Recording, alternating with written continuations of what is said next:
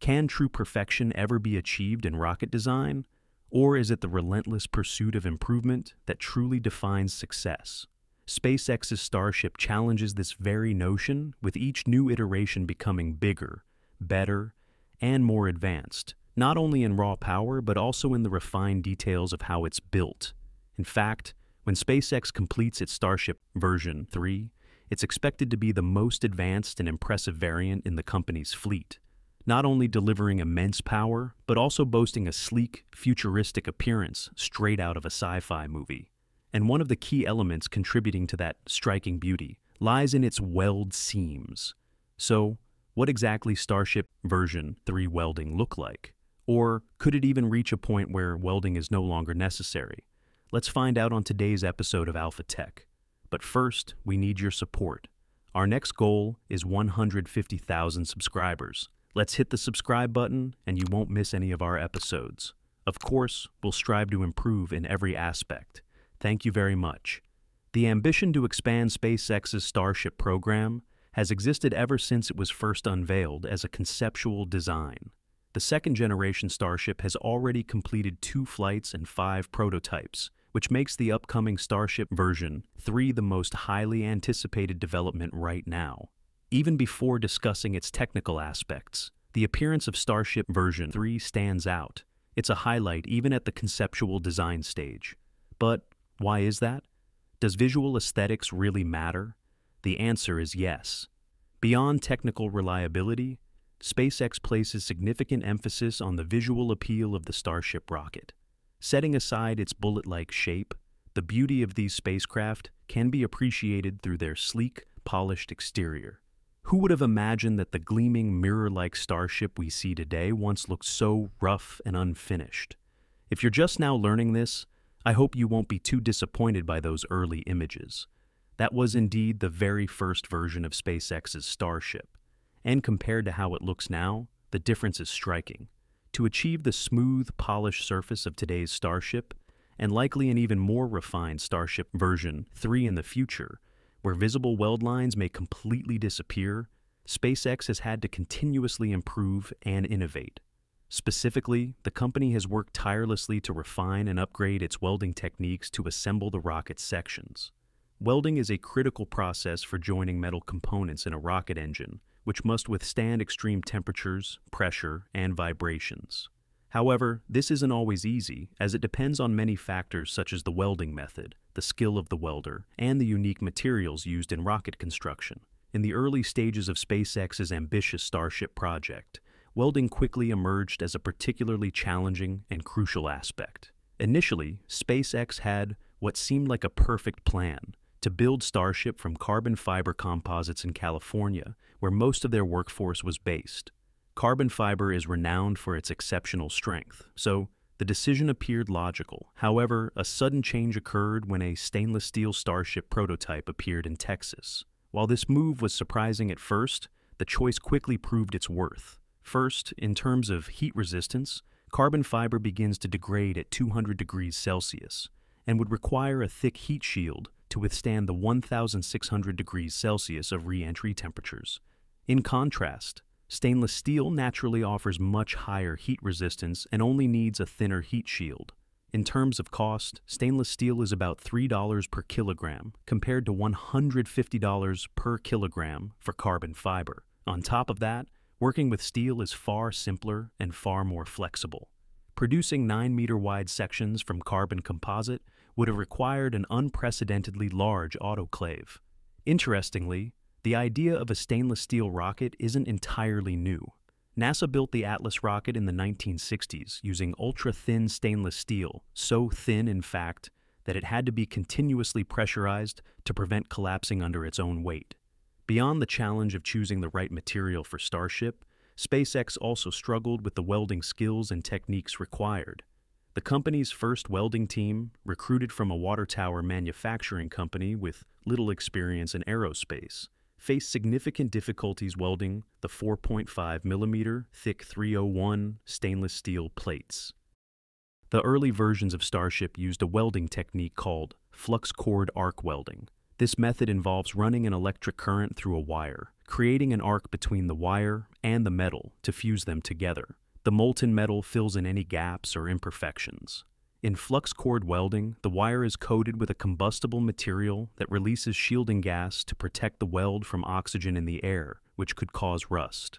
While this method is effective in controlled environments, SpaceX ran into challenges because they were working inside a large tent rather than an actual factory. Many of the welds were done outdoors by relatively inexperienced workers, leading to less than ideal results for Starship's appearance. The welds on the first prototype, known as Mark I, showed signs of corrosion, cracking, and rough edges. To improve them, SpaceX ground the welds down until they were flush with the surface. This wasn't just for aesthetics. It actually made the welds stronger. Sharp edges and small cracks can lead to bigger problems when Starship is pressurized. Smoothing the surface eliminated these issues and reduced the risk of weld failure. Ideally, each weld should be as strong as the surrounding metal. However, Starship's first tests proved this wasn't the case. The Mark I prototype exploded after a horizontal weld failed, causing the bulkhead to separate. To address these challenges, SpaceX made significant improvements with the next prototype, SN1. They use thinner stainless steel sheets for each ring, reducing the amount of welding required. They also switched from 301 stainless steel to 304L, a material much more resistant to corrosion during welding. At this point, they also upgraded to tip-TIG welding, which allowed them to have better control over the weld pool. Everyday Astronaut, in a tweet in 2019, asked Elon, "Is there any substantial difference in welding manufacturing techniques between these bulkheads and Mk1, Mk2? Also, LOL." And Elon Musk replied, "Almost everything is different. These parts are stamped versus manually bump-formed and tip-TIG welded versus flux core. Higher precision, its stronger joints, and 20% mass reduction. Since then, each ring was made from thinner single sheets of stainless steel, which required much less welding." Alongside adopting the tip-TIG welding method, SpaceX also introduced laser welding for specific parts of the Starship spacecraft. Laser welding, known for its precision and flexibility, offers unique advantages in certain applications, complementing the capabilities of the tip-TIG technique. By incorporating laser welding into its welding toolkit, SpaceX further diversified its welding capabilities, allowing the company to tackle a wider range of welding challenges skillfully and effectively. With laser welding, heat is more concentrated and penetrates deeper into the metal, allowing entire ring sections to be welded in a single pass. However, to truly enhance the strength of each weld, an additional process is required. You see, when Starship's stainless steel is manufactured at SpaceX's facility, it undergoes a process known as cold rolling. This involves passing the metal through a series of rollers to compress and stretch the metal's grains. This makes the material harder and stronger. However, during welding, the heat softens the metal in that area again. This is where SpaceX's large peening machines come into play. Peening involves hammering the welds, compressing them until they match the hardness of the surrounding metal. This process also smooths out the weld surfaces and improves their appearance. But will Starship ever achieve a perfectly mirror-like surface? To answer this question, we can look at Chicago's famous sculpture, the Bean. Made from multiple stainless steel plates, this structure underwent an 8-month-long polishing process, involving a team of 24 people using a variety of abrasives. To achieve a similar finish on Starship, the entire spacecraft would need to go through a comparable process to remove every visible seam around its welds. Could this be the look of Starship version 3? Let's wait and see. SpaceX also employs another welding method for its Starship and Super Heavy rockets, a technique that sets it apart from other companies, called friction stir welding, FSW. FSW is a unique metal joining technique, unlike conventional methods like gas or arc welding, in that it is a solid-state welding process and doesn't require any of the materials being joined to be melted. Instead, the metals are softened enough that they can intermingle at the surface with a bit of mechanical assistance. This method results in exceptional mechanical properties such as high fatigue strength and hardness, while leaving minimal defects in the welded area. Additionally, it reduces material waste and requires lower surface finish demands. Perhaps one of its most praised benefits is that it produces no harmful gases, making it an environmentally friendly process. SpaceX's design engineers have applied FSW to join the internal fuel tanks in their rockets, critical components for propelling the spacecraft after it reaches space and stabilizing it in orbit. The reasoning behind this application is clear. The fuel tanks of a rocket this powerful demand significant structural strength, something traditional liquid-state welding methods or non-permanent joints like rivets couldn't reliably provide. The development of welding techniques in SpaceX's Starship project has occurred in parallel with strategic changes in material selection, both having a considerable impact on weld quality and durability.